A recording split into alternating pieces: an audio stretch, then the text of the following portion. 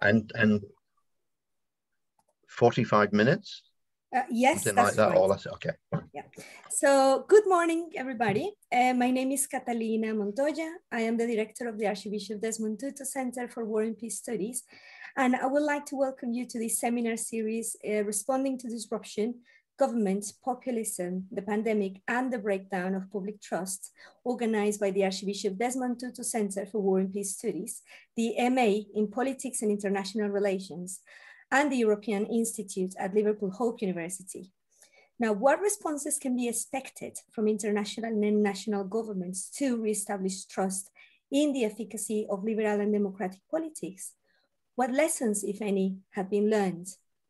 In this program of webinar Q&As, we have invited experts in their field to comment on pathways towards the reestablishment of public trust in a post-COVID, post-Brexit, and post-Trump environment. The Archbishop Desmond Tutu Center for War and Peace Studies is proud to bring together academics and practitioners who work on issues related to peace, war, and conflicts from a variety of perspectives. The center promotes the benefit of drawing on interdisciplinary approaches to shed light on the multidimensional challenges that are faced by militarism and deeply divided societies. Today's talk is entitled Sino-American Relations. Is Mistrust Inevitable? And our special guest is Tony McGrew, Distinguished Professor of Global Public Policy in the College of Liberal Arts at Shanghai University and Deputy Director of the Center for the History of Global Development. From 2015 to 2018, he was Pro-Vice Chancellor of the College of Arts, Social Sciences and Commerce and Professor of Global Public Policy at La Trobe University, Melbourne, as well as Director of the La Trobe Confucius Institute. Prior to this, he was Executive Dean of Humanities and Social Sciences at the Strathclyde University from 2010 to 2014. Educated at the University of Southampton, specializing in international relations, where he also held the position as Dean of the School of Social Sciences between 2006 and 2010. He has also held several visiting positions at universities in China, Japan, Ireland, Estonia, and Australia. Publications have concerned the subjects of globalization, global political economy, cosmopolitanism, and global governance. Current research projects include global international theory, after globalization or the questionable demise of globalization, and Chinese schools of international relations. So after Tony's presentation, we will open the session to a Q&A from the audience. I really want to welcome Tony McGrew. It's really great to have you here.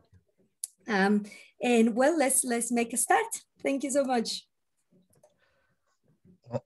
Thank you, Catalina, for that very generous introduction. I think you've just put a lot more pressure on me. I hope I can live up to the reputation. And thanks, Mike, as well, also for the invitation. It's also a personal delight for me to at least virtually come to Liverpool Hope and the Centre.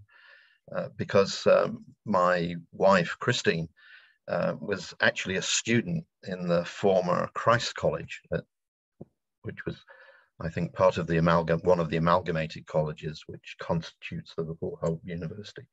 So I feel as though I got some kind of connection to Hope, and I thought that your series. And this series focused on disruption and trust and so on is very, very prescient and very relevant, I think, to current global politics too.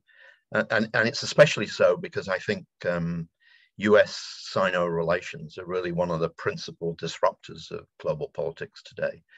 And questions of trust and distrust are, I think, central to that relationship. And that's really the focus of my talk today. So I'll talk for about 45 minutes, and I'll try and be brief to encapsulate the arguments that I want to make, so that there's enough time at the end for you to have questions and actually a robust Q&A. I welcome that. So let me just share the screen and share my presentation.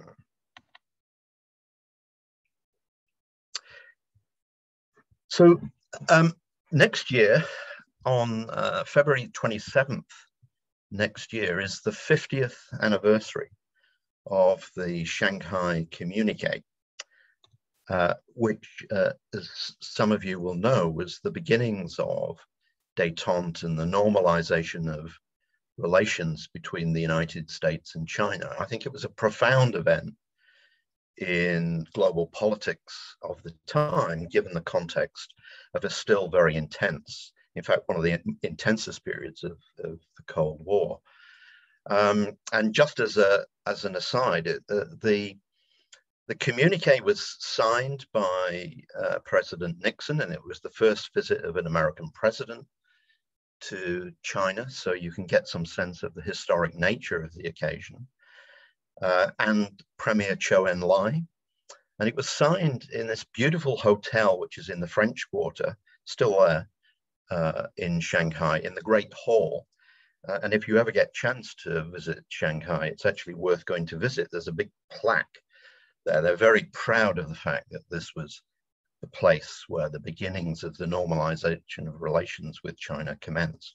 You might also, I put that photograph at the bottom right there deliberately because you might wonder what President Nixon, who is third right in that, is actually looking at. I think he seems very suspicious, mistrustful, shall we say, of Chinese food. But anyway, I thought it was an interesting photograph. But in that communique, the communique stated that essential differences in their social systems and foreign policies, that both sides should conduct their relations on the principles of the respect for sovereignty of all states and peaceful coexistence.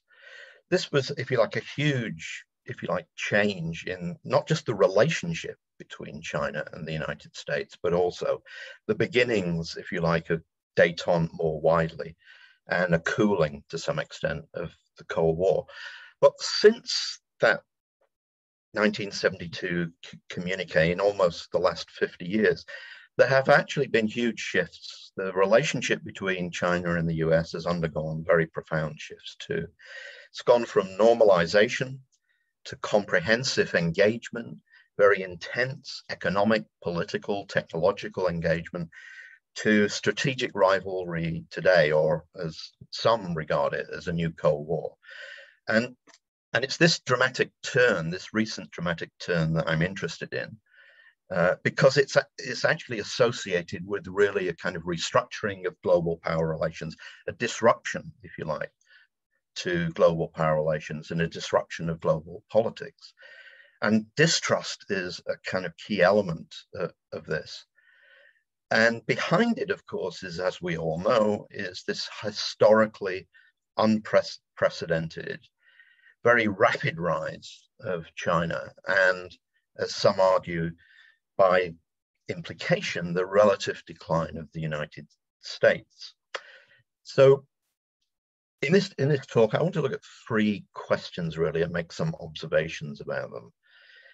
Is this reversion to an adversarial relationship and mistrust, is it inevitable? Because there are some theorists who believe that this is definitely an inevitable historical, if you like, or at least can be explained as inevitable, and there is lots of historical evidence to reinforce that assumption. Does it preface a new Cold War? There's a lot of discussion today about new Cold War, and I think that there are lots of issues connected to that which we need to look at.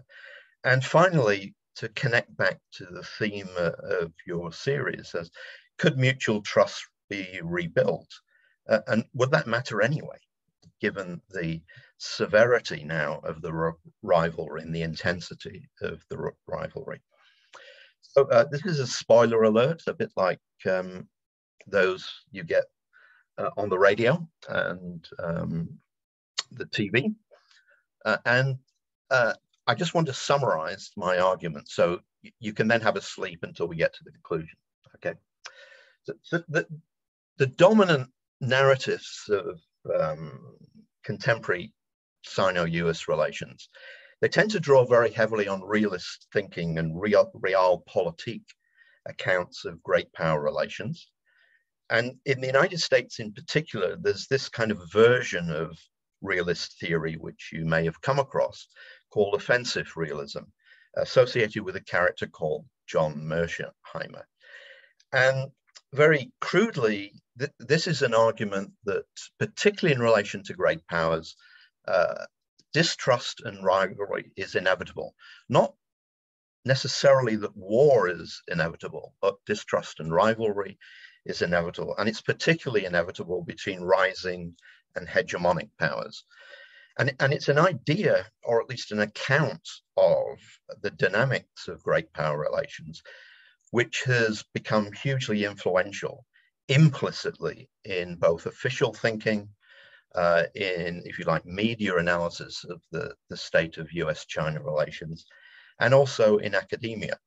And you can see it to some extent in this very popular work of Graham Allison's called Destined for War.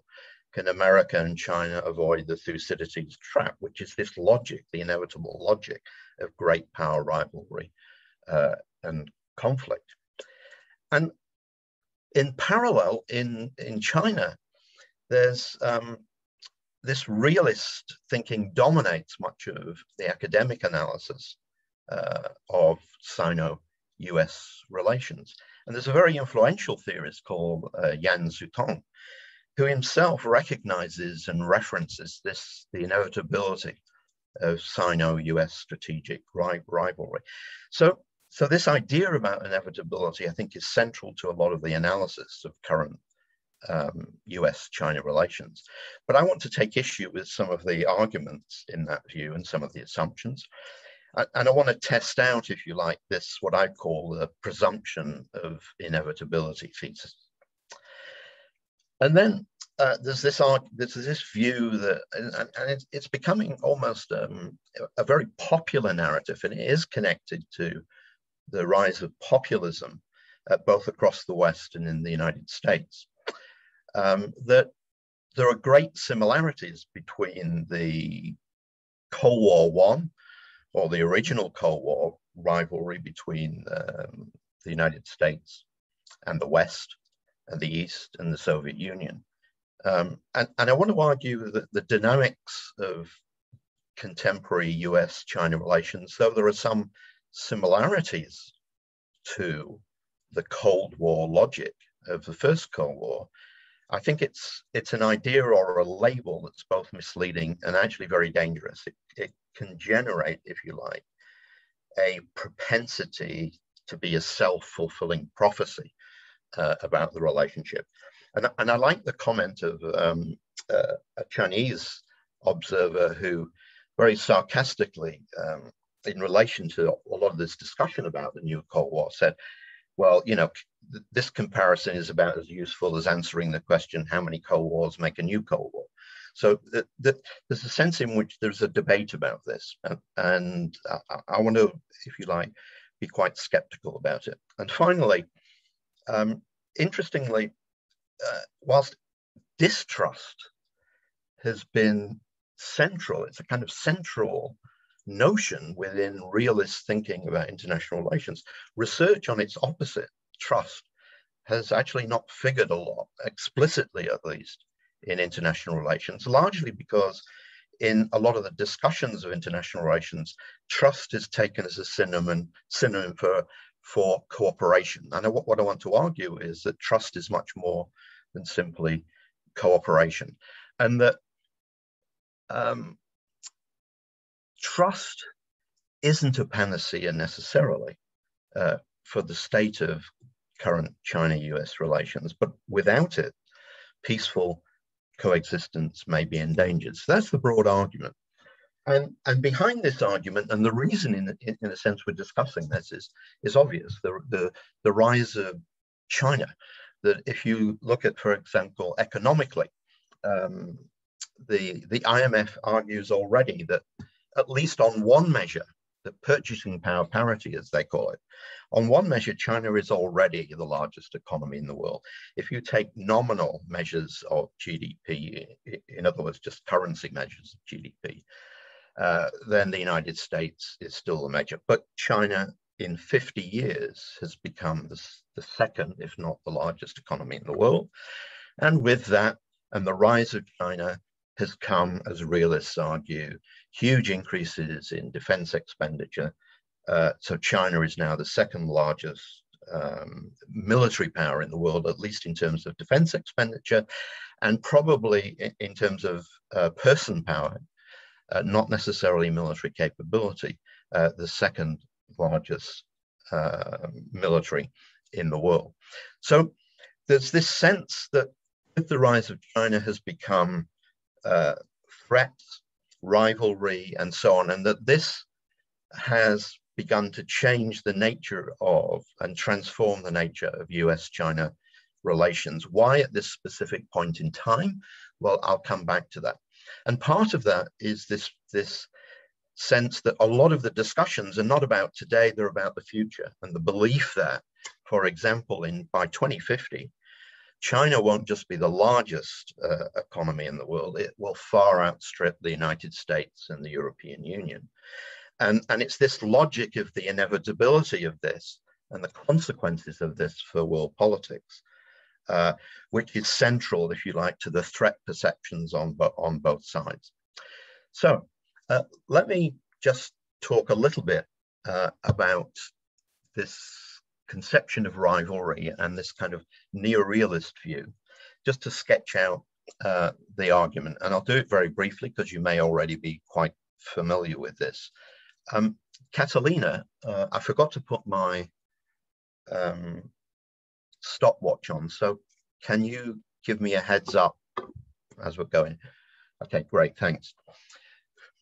So as I've mentioned, Mearsheimer is one of the dominant theorists in this field, and he's made a lot of analysis of China-US relations. But his main concern has always been how to explain great power relations, and he wrote this book, A Tragedy of Great Power Politics. And basically, the argument in it, he draws upon other what are called neo-realist theorists in the US, particularly a character called Waltz. And Waltz argued that it was the anarchic nature of international relations. In other words, that there's no authority in international relations. There's no government. There's no central authority that precludes the creation of trust and international cooperation. And therefore, the only way out of this, what Waltz and others call this security dilemma for states, is to seek power, because only through power will that give them security advantage over their potential rivals. And in terms of great powers, in that sense, competition, security competition, economic and strategic rivalry is therefore an inevitable feature of international relations. And it almost takes the same form across history. So this is a kind of trans-historical argument. And Mearsheimer, though, takes this a stage further from Waltz. And this, as this quote shows, he says, "My argument is the structure of the international system, not the political characteristics of individual great powers, causes them to think and act," and this is the key word, "offensively, and to seek hegemony."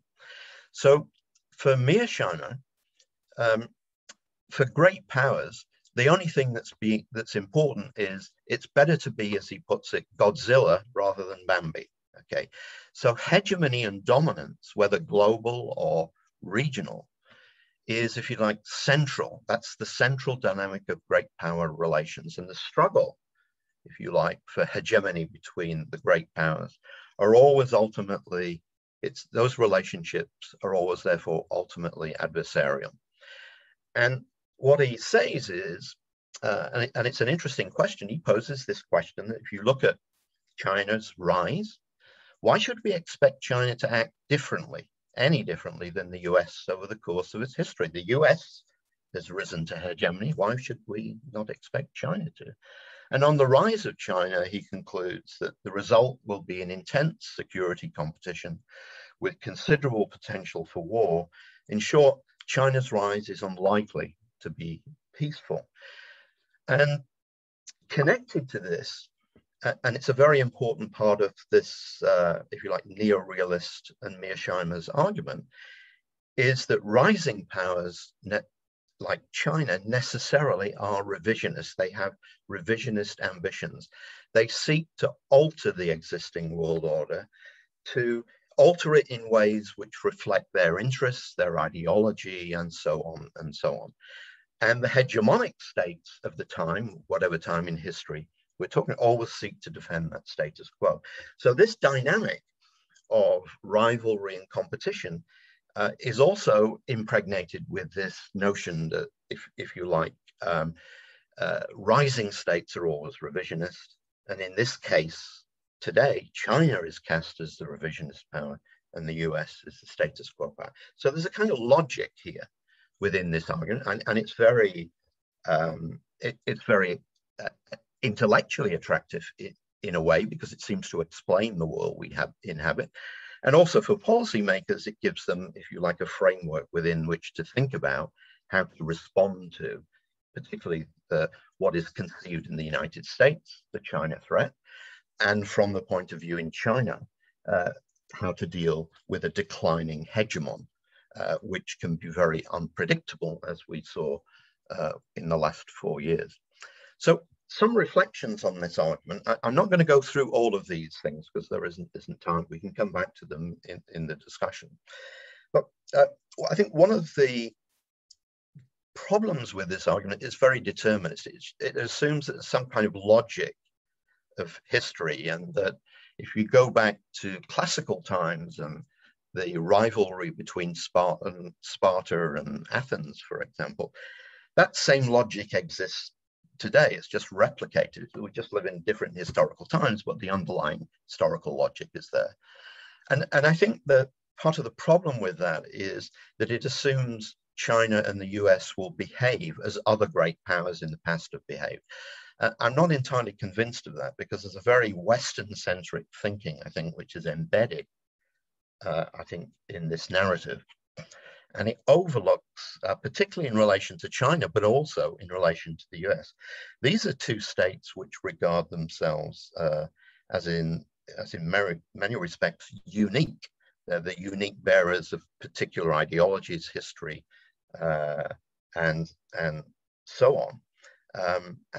And so that there's a sense in which this determinist and trans-historical argument may not actually tell us a great deal, and may be misleading about the current state of the relationship. I think the other consequence of that determinism, that it overlooks the capacity of the leadership within the both superpowers to exert leadership, and also to change and alter the course of the dynamics of the relationship for better or worse. And that Yan Zutong, who is, I think, a major Chinese theorist, he's written this book about leadership and the rise of great powers. He talks about leadership as having a profound impact on the course of great power relations, both historically and in the context of the US and China.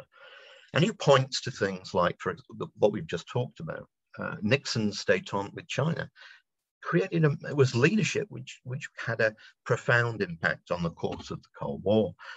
Deng Xiaoping and the opening up of China was another, if you like, example of state leadership, which changed, if you like, the whole relationship between China and the United States. And of course, more recently, Trump and his America First agenda has had a very different impact on that relationship. And domestic politics and economics, rise of nationalism, populism, and so on, all those things. And China, interestingly, is not excused from the rise of populism. There is a sense of nationalist populism in China today, which is part of the domestic politics, and if you like, creates a context within which Chinese leaders operate, which has a big impact upon China's foreign policy orientation. So, and you can see that in the rise of Trumpism, populism, and the idea of containing Chinese power. And then on the other hand, the paradox of China's economy being the factory of the world, which makes it a very powerful advocate of free trade, which does not seem to fit with the logic, at least the domestic logic, of state capitalism. But that's another matter. And finally, this question about revisionism, that this notion of Mearsheimer and his associates, that rising states are necessarily revisionist and hegemons are necessarily status quo, I mean, just isn't borne out by the historical evidence, and it's not borne out by contemporary China-US relations. Just think back to the global financial crisis.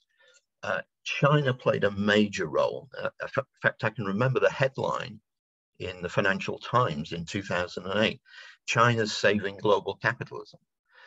This sense that China was not so much a revisionist power, that in some areas it's revisionist, in other areas it's very much conservative and a status quo power. And look at, for example, recent, if you like, the recent speeches of Xi Jinping at the Davos Forum, where he talks about a new world order, but we need to save and we need to preserve, if you like, free trade, globalization, and so on and so on. And the revisionism and the withdrawal, for example, by President Trump from US engagement in a range of international institutions. So actually, this revisionist status quo argument is much more complex. That if you look at China and the US, they sometimes agree on supporting different aspects of the liberal world order. They disagree on others, and they undermine together. They both disagree on certain aspects of it. So it's a much more kind of complex dynamic. It's that complexity that makes the global relations complex, and that there's no singular competitive logic. It's the relationship between China and the US is competitive, cooperative, and adversarial at the same time. And that's what, in a sense, makes it difficult to analyze. It makes it even more difficult if you're a policymaker in that context of what kind of policies to initiate. So in that sense, I think this determinist logic overlooks the contingency of the dynamics of Sino-US relations, and much more unpredictable, as we've seen over the last 4 years. And as Ying concludes, US-China strategic competition is not the inevitable consequence of changes in the international power structure. And I tend to agree with him about that. However, that kind of logic has led to this notion that, and led to this interest in characterizing the relationship today as a new Cold War, both as an analysis of the relationship, but also as a prescription. And the new Cold War warriors, to give them that title, they argue that there are very deep similarities between the first Cold War and Sino-American relations. And you can see this quote from Kaplan: "Future has arrived. It's nothing less than a new Cold War, because the differences between the US and China are stark and fundamental, and as great as the gap between American democracy and Soviet communism." So this new Cold War argument, I think, borrows some of the assumptions and logic of neorealism to make the point that if you compare the first Cold War and China-US relations today, there's ideological competition, there's strategic competition, there's geopolitical rivalry, there's embedded strategic distrust, in the sense that China perceives and believes, or at least the Chinese leadership, that the US is trying to encircle China, it's trying to contain it, it's trying to change its domestic order, whilst in the United States and in the West, there's this strong belief that China is expansionist, that it's trying to undermine Western institutions, and so on and so on. So these are embedded, I think, in different views or world views. And associated with this is this view that the world is becoming more bipolar, or at least the structure of power, and that is very similar to the division of the world in 1948 and the Cold War period of bipolarity. And you can see the influence of this Cold War narrative, new Cold War narrative, on recent American policy, less so in China, because in China, there's a very strong consensus, both amongst elites and within the academic community, that the idea of a new Cold War, whilst it may be superficially attractive, actually has very limited traction in explaining the complexity of the relationship. And so the problem then becomes that as China talks more about cooperation and a new world order, this is perceived often within this new Cold War narrative as threat, as expansionism, and so on. So you can see there's a kind of spiraling logic of mistrust here. And as Zhu Tong says, US-China bipolarity will not be full-blown, ideologically driven existential conflict. But for example, China's rhetoric plays into, if you like, the preconceptions of threat and the preconceptions that this is in the United States a new Cold War. And you can see this in, this is the way, this is, if you like, the worldview from China of being encircled by American military power in the region and also hostile powers. And don't forget, China has the longest land borders of any country in the world. It it has borders with at least 14 states, and it has tens of thousands of miles also of not just borders, but sea borders. And from the US point of view is the kind of reverse image of China's expanding military power across the globe and across the region. And you can see these are, if you like, both military bases and civil bases that China has and has in the last 10 years has created across the world. And of course, it excludes many of the bases it's created in the South China Sea.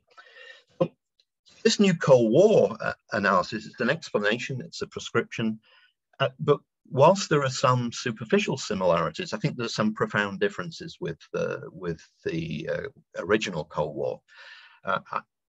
What I'll do is I'll park some of this because I'm conscious of time, but in general, the argument is if one of the big differences is that China and the US are in a relationship of hugely complex interdependence. That was not the case with the Soviet Union. And that's not just in the economic domain, it's in all kinds of domains. So for example, US universities depend hugely on Chinese students. And it's a competition which is, at least strategically, is restricted to the Pacific. It's not just about security, it's primarily economic and so on. And the ideological element is not as full-blown or intense as it was in the Cold War, because in a way, China is state capitalist, the US is liberal capitalist, but they're both capitalist in that sense. So there's a kind of, if you like, at least some would argue, and Milanovic argues this, that there's capitalism is globalized and all we're talking about are different versions of capitalism. However, there are political differences and we'll come back to those. And critically, the world, yes, it may be the power structure is becoming bipolar, but the world isn't dividing up into two armed military camps. It's much more complex than that. So as Schweller concludes, the Sino-American bipolar system, unlike its predecessor, is not rooted in a zero-sum battle between totalist ideological tenets of Marxism, Leninism, and Western-style democratic capitalism. So how would we characterize the relationship today? Well, I think competitive coexistence is one characterization. Not a Cold War, it's competition, but at the same time, the necessity to coexist. It's, as Zhu Tong in China calls, an uneasy peace. And it's a relationship which has the attributes as the current US Secretary of State Tony Blinken said only 2 days ago, it's competitive, cooperative, and adversarial. So those are, I think, some of the reasons why I'm not convinced about this new Cold War characterization.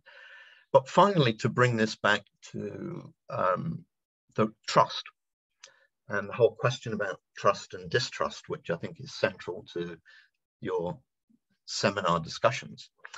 Well, does trust matter? So there's a sense in which, particularly in international relations, trust has been kind of absent from a lot of the theoretical discussion within international relations, primarily because many argue that, as Renger says, trust is precisely the virtue that's most obviously absent from international relations. So it's tended to receive really little attention, except until fairly recently. And I want to thank Catalina for making me think about trust, because it's opened up a whole new kind of area of reading that I've had to get involved with. And some of it's interesting, some of it's not so interesting, I have to say. So there's a burgeoning literature on this, and we can talk about that in the discussion. And a lot of that literature is also normative, that it embodies or articulates this normative assumption that trust does matter, both intrinsically, in of its importance in itself, it's a virtue, or a norm which should shape interstate relations, but it's also functional. It makes, if you like, global politics work better, or it makes, in a sense, global politics more benign. We can question that and come back to that, but that's embedded, I think, in a lot of this literature. However, when we look at US-China relations, and the only evidence that we can use for this is to look at public opinion and elite surveys, it's pretty clear that mistrust dominates that relationship. And actually, it's increased over time, but it's been there since 1972, this strategic mistrust. And what I mean by that is, as Chan says, attributing malevolent intentions to the other party. And this has become an increasingly dominant feature. And it's a condition which, we've seen compounded by COVID and by the recent trade wars, which has just reinforced that sense of mistrust. I'm not going to go into whether mistrust is a cause or a consequence of these deteriorating relationships. That I think is a much more complex discussion. And I'll just show you some of the evidence about this. So Johnston, who's an American academic who studies China, and he's a kind of he's got a liberal approach, if you like, in many respects. He's not a neorealist. Points to declining trust amongst the Chinese public, or at least as he calls it, attitudes of amity, of cooperation, and so on, even before recent events. And that the Pew Center, which does research on global attitudes, points to that within China, public opinion is very optimistic about China's role. It's very supportive of China having a more global role and global involvement, but it's also very suspicious of the outside world. It's suspicious of foreign intervention, and it's particularly suspicious, for example, that the US is trying to prevent China. In other words, the US is trying to contain China. Over half of those surveyed believe that. And this survey was taken in 2016, and that's intensified since then. And you can see also in that same survey that the dominant issues in public opinion are about and concern about US power and influence, but they're also curiously a mirror image of, if you like, populism in the West and Trumpism to some extent. That Chinese public opinion is looking inwards more. It's looking inwards to resolving the domestic problems of China, rather than seeing those as really important and what, if you like, the state should focus on. So there's some parallels, if you like, with what's been happening in the United States. And they're Chinese are very confident about China's role and that it will become more important. Whereas in the US, as we've seen more recently, that, if you like, confidence in America's global role has been severely eroded.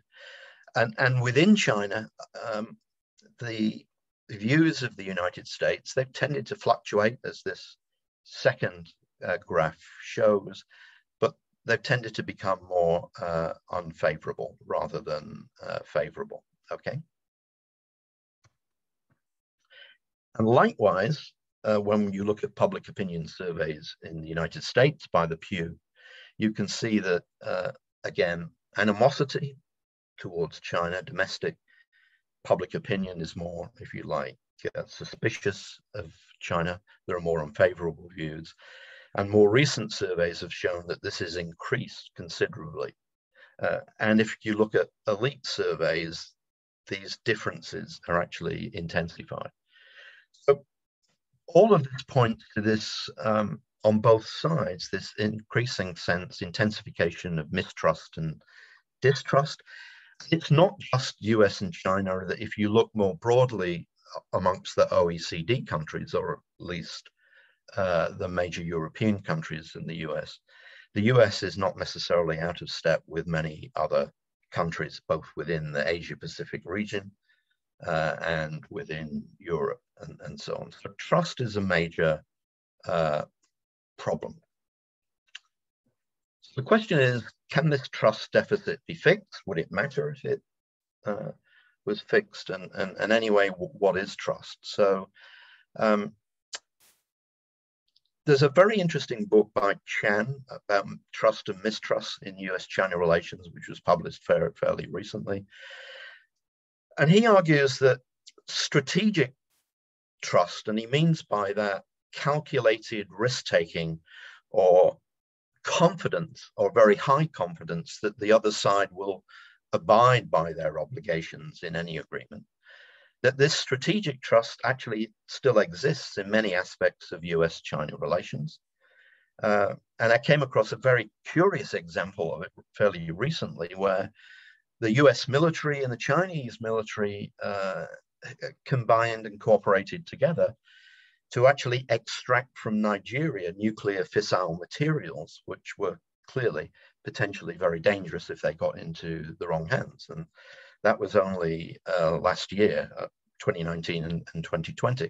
So there's a very instrumental, if you like, level of cooperation between China, which still exists despite all this mistrust. But it's very transactional. It's a weak notion of trust. The more substantive notions of trust are based on shared interests or identity, that when you share if you like, where you share a common identity, or you share a common religion or a common history, language, and so on, that can tend to encourage a generalized belief of trust, what's called generalized trust. And it creates this notion that, or at least an ethic, an ethic of trust and a presumption of trust, that others will abide by their obligations just simply out of duty, or if you like, moral compulsion, and so on.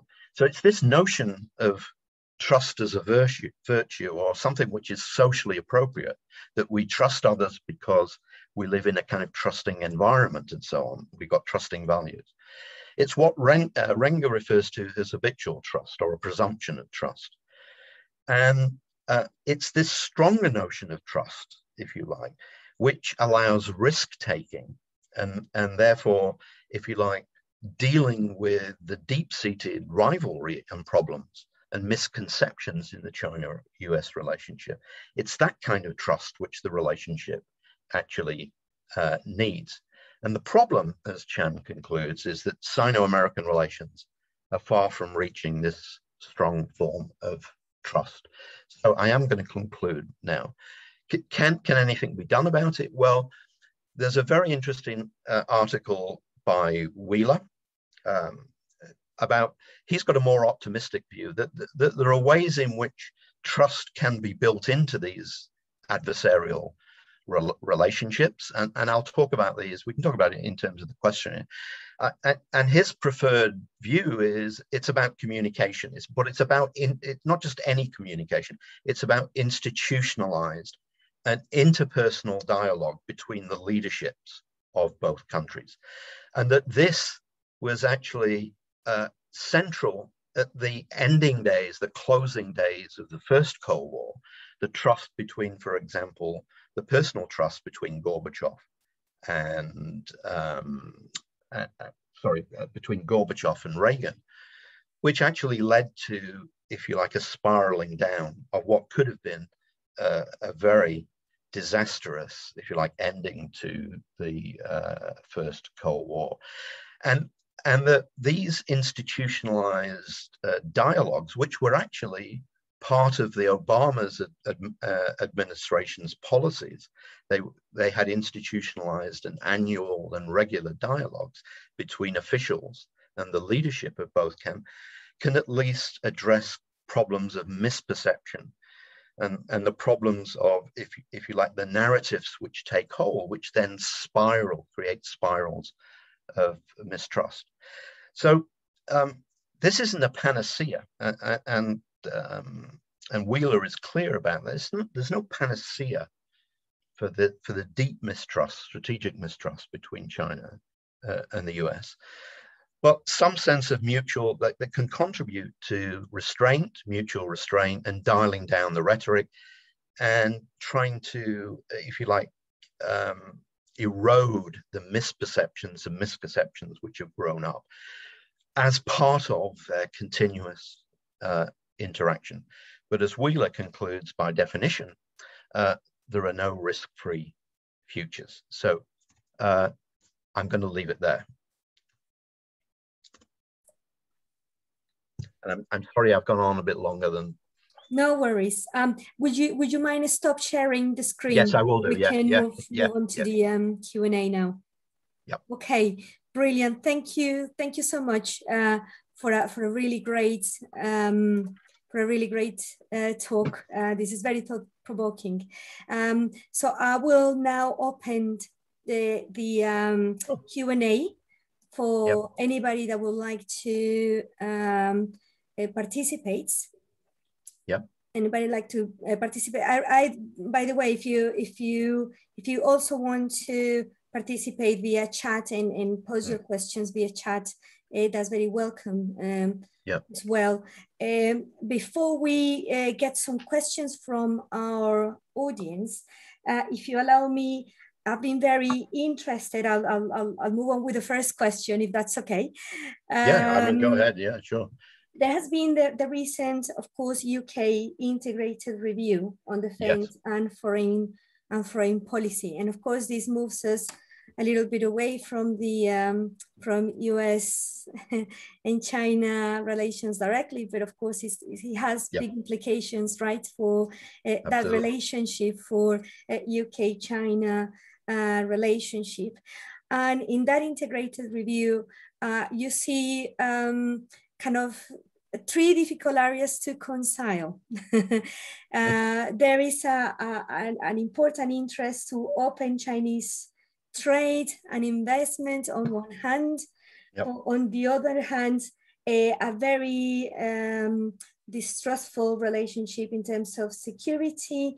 So looking at China's military modernization and their growing international assertiveness, and the need to kind of protect Indo-China space and respond to any security threats.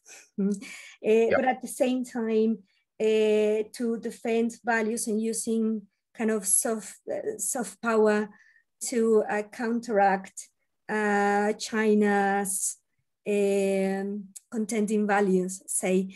So I'm just wondering, in the context, of course, of your talk, you know, how counterproductive this is for trust, because obviously a lot of our policies also spring from, you know, the state of relationships between United States and China. So what do you make of this, and where does UK stand here?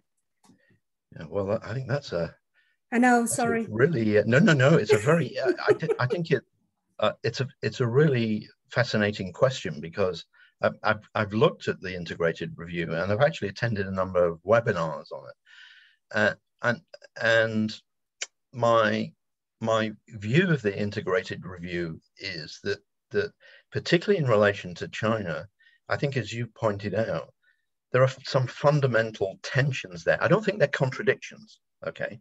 I think there are fundamental tensions there, but in some ways what that replicates is this conception that the relationships with China are actually hugely complex, because we want to cooperate in some areas. We, in some senses, are adversaries in other areas, and that in other areas, we have this more, shall we say, complex connection with China. So it goes back to Blinken's statements, which he made at the G7, just before the G7 foreign ministers and development ministers meeting in London this week, that there are these three characteristics of the West's relationship. So I think the US has the same dilemma. So economically, there's all this discussion about economic decoupling from China, but everybody realizes that as soon as that begins to impact on American consumers or Western consumers and so on, it will be hugely resisted. And not the least that already the global corporations, which, if you like, control those global production networks, are already mobilizing to limit and prevent any significant decoupling from China and the US, for example, Apple and so on. So I think these are huge dilemmas for how the West deals with China and how the US deals with China. But I also believe that from the other perspective, the Chinese also understand this. They have similar dilemmas in relation to how they position themselves. They want to be, in a sense, part of and a more significant actor in terms of global governance and global institutions. And you can see that in the way they've created the AAIB, the Asian Infrastructure Bank, the Belt and Road, and so on and so on. So they have a very distinct view that they want to globalize in some ways, but they understand that's threatening within a Western context. So they have to moderate their rhetoric and diplomacy and so on. So I think the Chinese all understand these dilemmas and tensions, because they also equally have them. And China economically, until its, if you like, economic growth is primarily driven by domestic economics, still depends hugely on an open world economic order. And in fact, Xi Jinping stated that yet again, this only a week ago. So they've got the same dilemmas.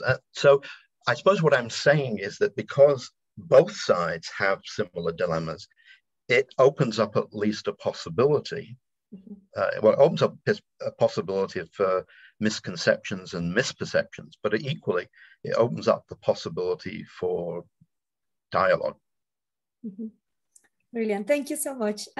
We've got a question from Hugh Mill, and thank you, Hugh, for being here with us. Do you have the impression that some of the Chinese academics you talked about have taken up the discussion of trust?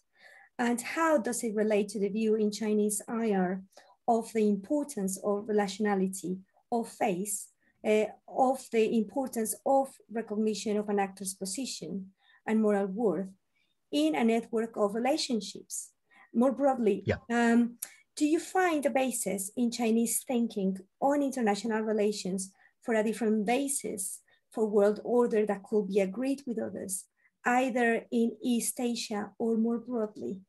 Yeah, that's a great question, I have to say, and a really interesting question. So my answer may be inadequate, but look, I haven't, I haven't studied greatly, if you like, the literature on Chinese conceptions of trust and how it connects to international relations.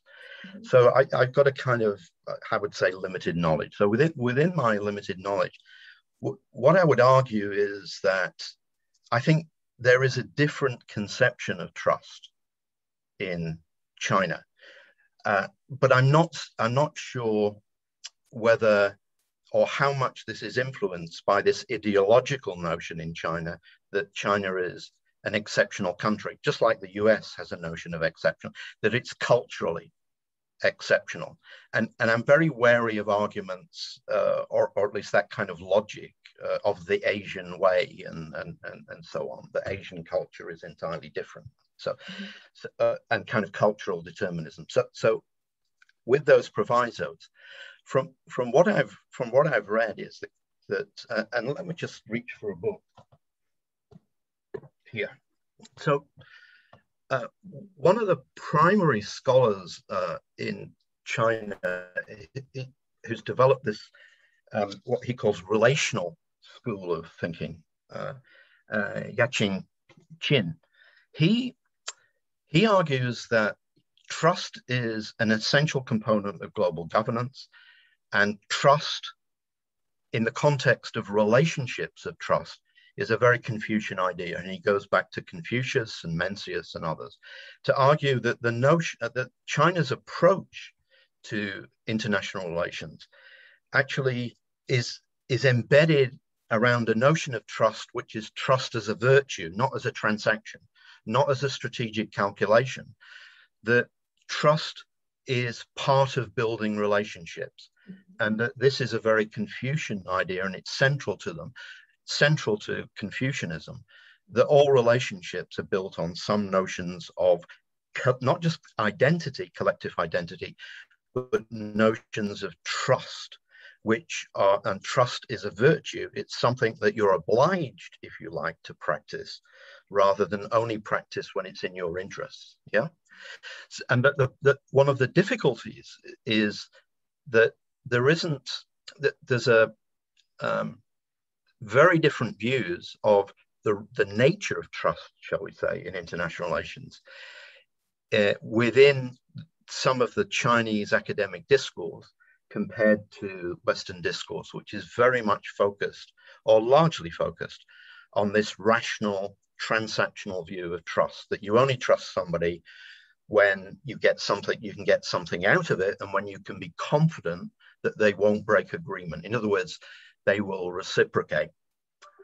Whereas the Chinese view assumes that morally people will behave as long as there's a relationship between them, they will automatically reciprocate. It's a relational view of trust, in other words.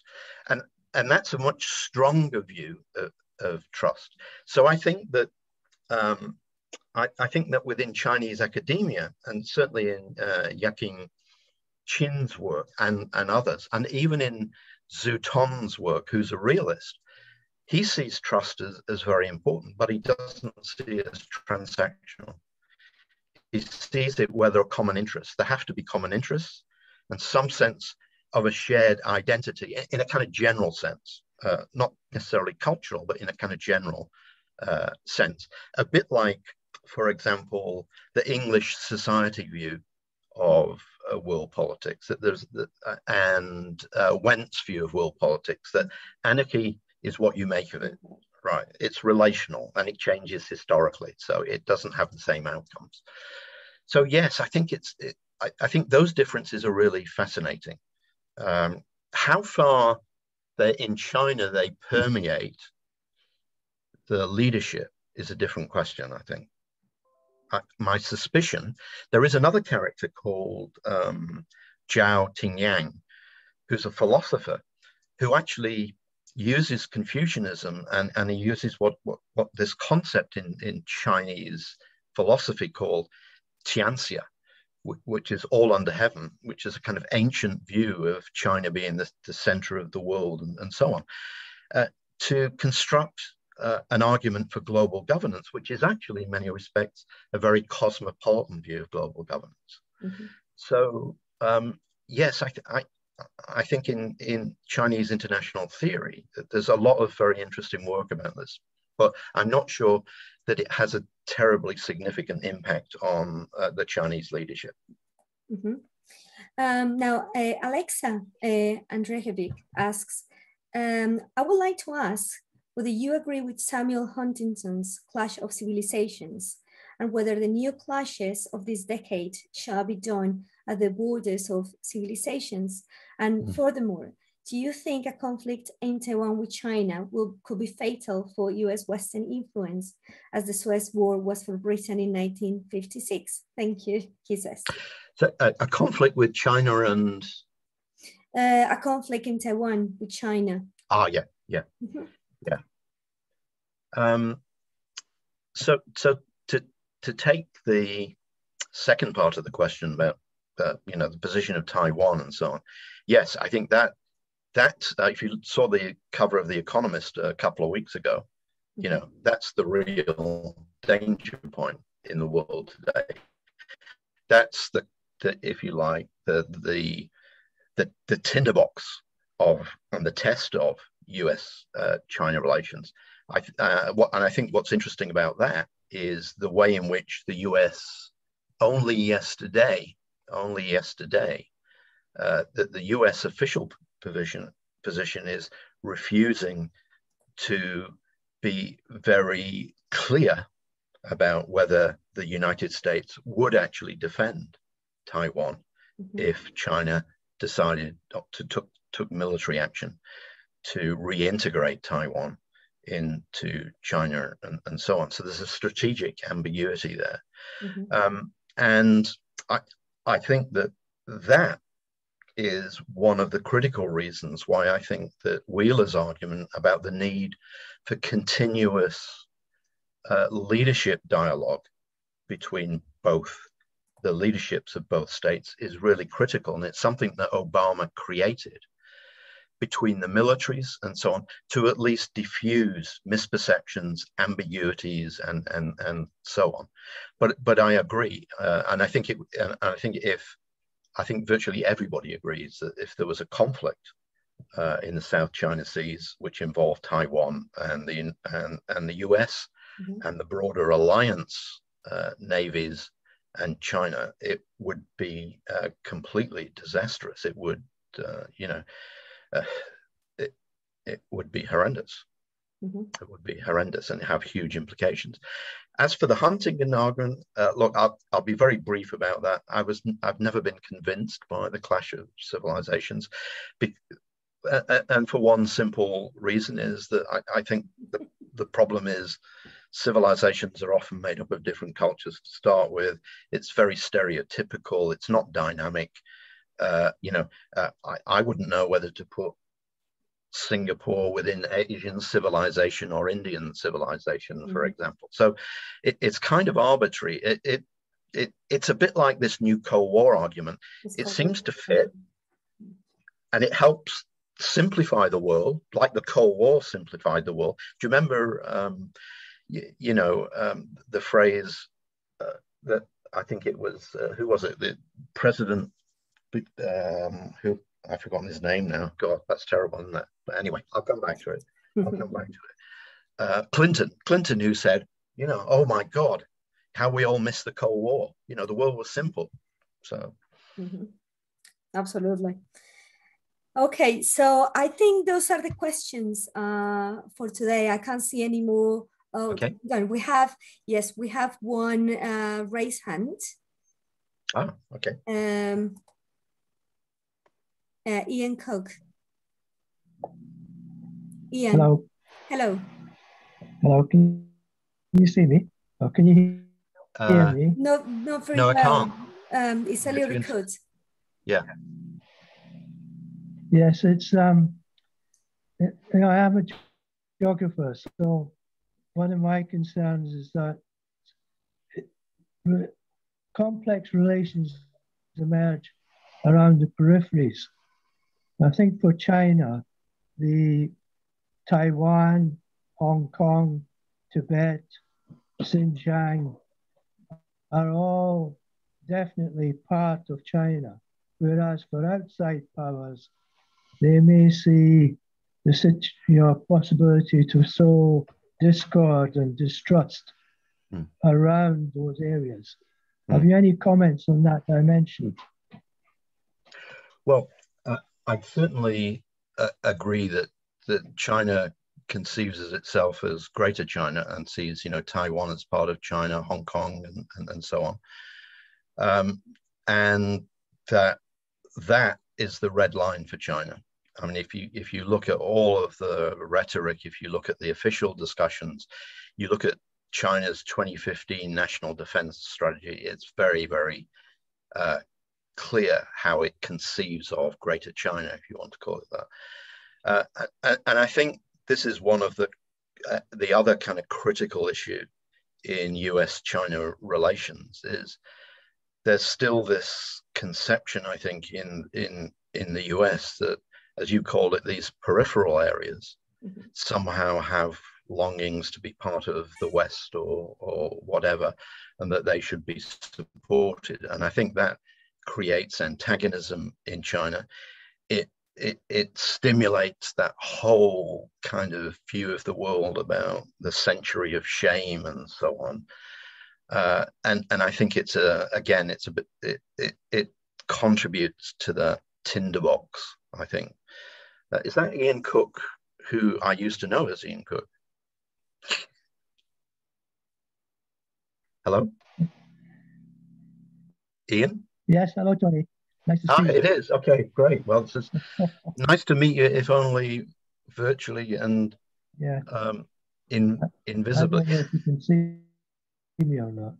Yeah. And of course, it's complicated because if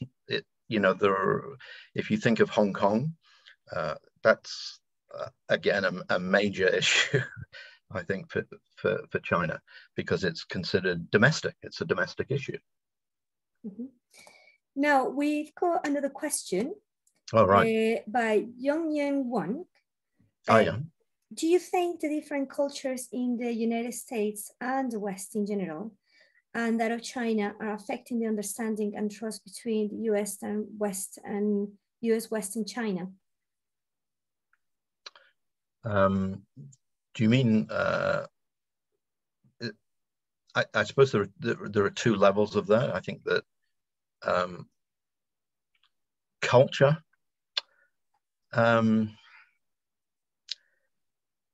Well, culture's quite a broad concept, isn't it? In that sense, I think interestingly, the strategic cultures. If you look at the military on both sides, there's some very clear commonalities between the strategic cultures on both sides, which by definition, because they're based on mistrust and they're about defending their states and so on, and defending China or defending the United States, obviously breed mistrust.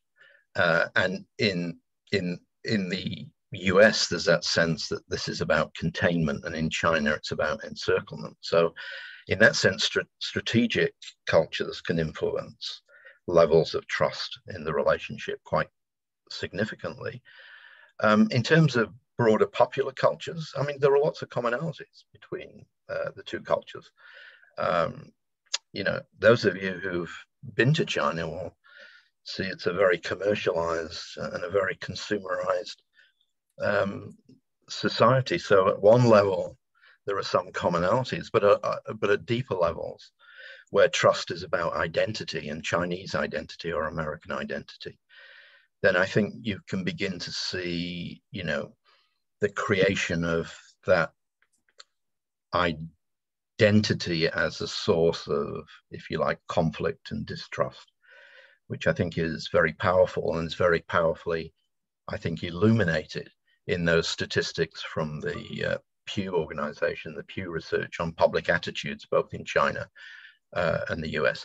And to some extent, you can argue, well, the problem, as some argue, the problem in China is, you can't actually assess public attitudes because people are just told what to believe, which is not isn't correct. The problem is how you do public surveys and so on. So there's an element, I think, of truth or validity about public opinion surveys in China. And they are, interestingly, in more recent times, there has been, I think, a rise of more populist sentiment, which is about a more kind of aggressive stance of China which reflects a more aggressive stance of China to the outside world. And it reflects, to some extent, many of the same factors of which have driven populism in the West, except the interesting phenomenon is it's largely middle class. So I read a recent study about, for example, right-wing populism on the web in China. And this was a very systematic study which demonstrated that actually there's huge middle class antagonism towards the United States in particular, and mistrust and distrust, and the desire for a more assertive Chinese foreign policy towards the United States. And of course, as you know, in China, the growth of the middle class and maintaining the growth of the middle class, like in many countries, is not just central to the development strategy, it's central to the political strategy of the Communist Party and the regime. That's, in a sense, where it partly gets much of its legitimacy from. So that's a kind of worrying tendency, which is a kind of mirror image of the populism, which we saw with the rise of Trump and so on. Mm-hmm. Okay, Tony, thank you so much for answering these questions. I think we don't have any more questions in our Q&A or raise hands. So I think we're gonna leave the Q&A like that. Yeah, thank you. Okay, I want to thank you all our attendees, and Tony, thank you so much for being with us today. You're welcome. It's very interesting. Thank you for great questions, and everybody stay safe and good luck with your studies.